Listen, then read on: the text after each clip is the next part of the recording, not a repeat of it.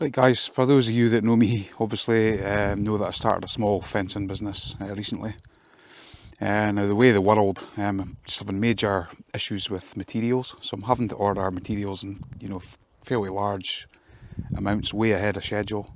What we've done is created a storage area down there at the other end of the garden. So this is a storage area, basically just for storing the most used products within fencing, so fence posts, rails, slats, stuff like that. So the reason for the video is I've basically created this small storage yard, or storage area if you like, and I've had to create, obviously I had to cut, well there were actually wooden gates here before, which are there. Had no end of problems with them before, just with sagging and stuff because of the span, so I decided to build metal gates. So I've pretty much fabricated metal gates. These are approximately 3 metres wide. I'll just run through what I've done here. Right, so one of the first considerations for these gates was, I want to keep the same style as the outside fence here. So basically wooden slats, just to continue that look right across. Obviously the trouble with doing that is fixing the slats to a metal gate. So, just a quick sort of bodge solution really is just to fit fence rails to the gate. So it's just a case of nailing on the slats, which are easy to fit and easy to replace if you need to. So it's basically a metal framed gate with the wooden rails. So okay, so a quick run through of what I've done. First stage of the process, obviously fit 2 4x4 posts. These are steel posts, 2.5mm wall thick. So you can see them there. That just gives you, a much more rigid structure. So the posts have been capped off, just to stop water ingress. The posts are cemented in roughly 800mm down, so just over 2.5 feet down, and they're absolutely solid. So post there, the gates are made out of 60x40 box section along the bottom, and the main frame is 40x40 box section, again 2.5mm wall thick.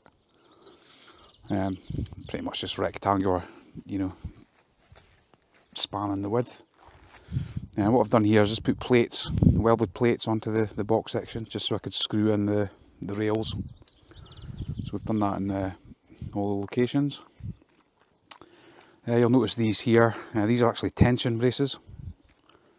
So normally if this was a wooden gate you would probably brace it this way, a compression brace. But with welded, fabricated metal gates, you're better off with a tension brace, so that stops the gate from sagging. I mean, I can actually stand on there and it swings no problem without sagging.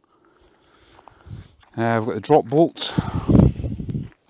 What I've done here, just a bit of the 4x4 box section, capped it off, welded a big, about a 1 foot long, bit of the box section to it, sunk it in and concreted it in. And we've just, just drilled a couple of holes, and that's for the drop bolts. To hinge the gate, I've just used these adjustable sort of pin hinges. These are 20mm, a 20mm pin with a 20mm eye. The beauty of these is you can move the gate, in or out, move the top one out or in, whatever, so you can level up the gate. And also, if the gate needs to come over this way, to close this centre gap, for instance, you can do it, by adjusting these bolts. So these are handy, when I put all the slats on, if there is any movement, with the weight, there might be some slight movement, I can always adjust them back, just to get it back in position. So that's a quick overview of what we've done. Obviously I have to put some sort of locking mechanism there, and probably just a latch on the top, and that'll be the gates done. So what I'll do now, I'm going to paint the rails, obviously, paint the slats, get the slats on obviously, and then, well, before we do all that, we'll paint the frame. You can obviously see the old fence here, the wooden fence. It's obviously sitting way off plumb, so I'm going to have to pull this back. I'll probably tie it in somehow with a gate and box this in, just to close it all off. I'll neaten that up once we're done. Right guys, that's the frames painted. I ended up just brushing them with Hammerite. I'm not too worried about the finish as long as it stops them from rusting. I've painted the rails before we put the slats on. So pretty much that's the frame of the gate finished. It's just a case of nailing, run a string line across the whole top of the gate, install all the slats, and then we'll get them painted. I'm just going to paint them while they're on the gate, so you can see. Yeah, so the beauty of doing it this way is that now putting the slats on is really easy. It's just like installing slats on a fence. You know, butt them on the outside, use a nail gun, just nail them on all the way along. And that's it. The reason I've done it this way is because I really couldn't be bothered using self-tapping screws and, you know, drilling into the gate frame and self-tapping the slats on. It's far quicker and easier to do it this way, in my opinion. Right guys, outside of the gate here, what I've done, I'm just strung a line along the top. I'm just following that line with these boards here. I'm just going to board out from the centre, back, then the centre, back. Any rip cuts we need to make will be in the corner there and not seen. I'm just using a 20mm spacer here. It's just a homemade aluminium spacer I use for fencing. Just a bit of aluminium box section, butt it up, put the slat against there, nail it, and that's it. So we'll do that all the way along. That should be the gate pretty much boarded off. I'll carry on with that now and we'll show you when it's done. Right guys, finished gates. Saying that, still a few little bits and bobs to do. But as I was explaining earlier, the reason we've done this is to get the slats to match. Here's the existing fence.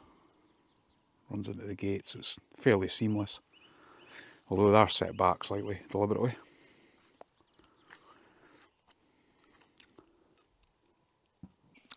This distance here is approximately 4.5 metres across, so each gate's, you know, roughly 6 or 7 feet, you know, each. So having a metal fabricated frame, it just eliminates the, you know, the risk of sagging.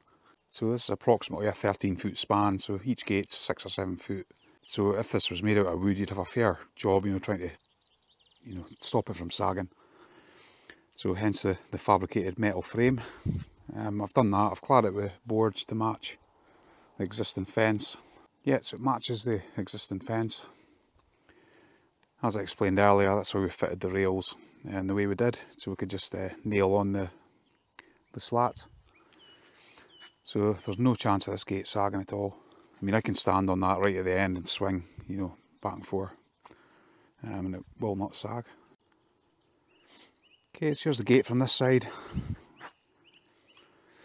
The hinges we used, as I said before, we can adjust, you know, in and out, up and down. We've got the drop bolts.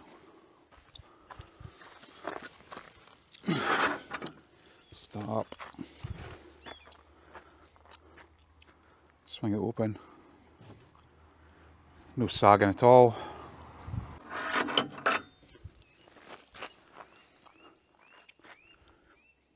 Swing that open, it's fine.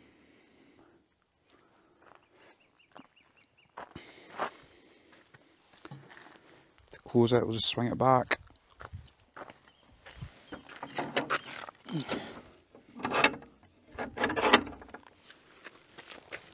Drop bolt. The only thing I really have to do is put a lock on here and a latch on the top here, but that's for another day. That's secured this area.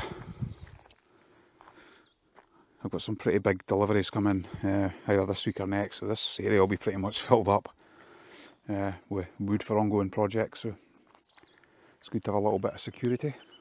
Right guys, well thanks for watching.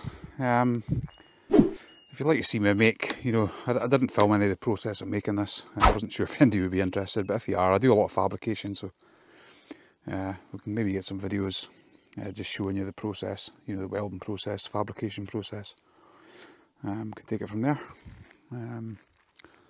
Also, I will be doing a lot more fencing stuff, you know, in light of setting up a small business, so a lot of my videos going forward are probably going to be to do with fencing, contracting,